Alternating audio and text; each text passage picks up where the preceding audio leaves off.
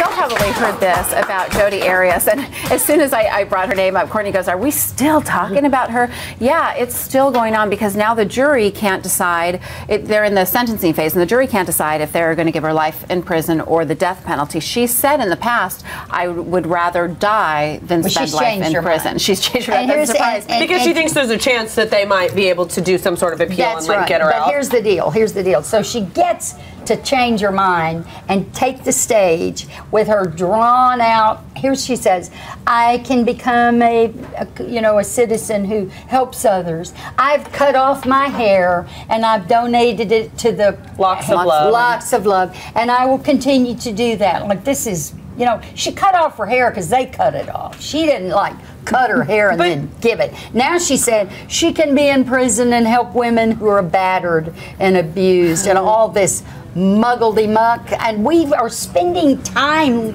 giving her all this time. But we can't sit and, I mean, we aren't in that position, so like if I had gotten prosecuted for something and was at the crossroads of life or death, that I could spend the rest of my life in a cell but still be alive or die, I mean, I don't know what decision I would make, and I'm sure that she's in a state of panic to make a decision. I mean, like, no, what would y'all choose? Yeah, that's a good question. What would you do? Like, life or just take me now? Because at least maybe at that point you could still get to heaven. I think I'm too chicken to say take me now. It would depend on where I guess I was spiritually.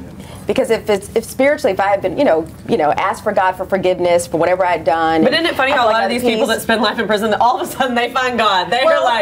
I believe spend all that time thinking. Well, really, I believe that God gives them an opportunity to build a relationship. I think He gives them the opportunity for forgiveness. And so, if you have that time, most of the people do come to know the Lord while they're in prison, and they come out very on fire for the Lord afterwards. So, I mean, I think it depends on where I am. If I'm at peace with God, I say, take me. I'm done. If not, I need to stay here and work it out.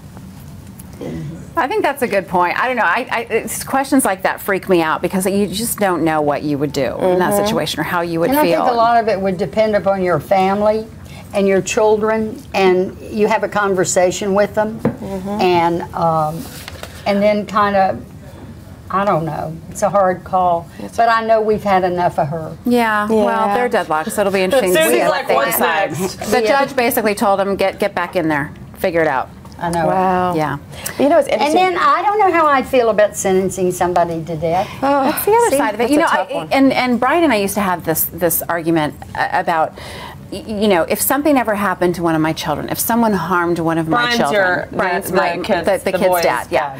My ex-husband, and he would say it doesn't matter. It's not an eye for an eye. The death penalty is wrong. And I would say, no. But if somebody harmed my child, I would want revenge. I would want an eye for an eye.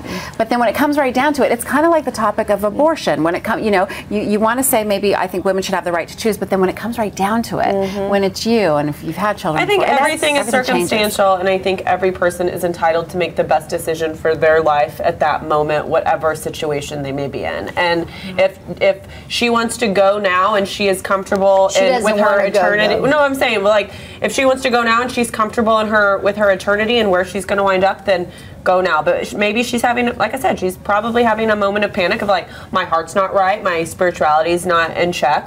Maybe this is her way of buying time to get right with the, and the bottom line big man is upstairs. she doesn't really have a choice. She has never said she was sorry about what she did.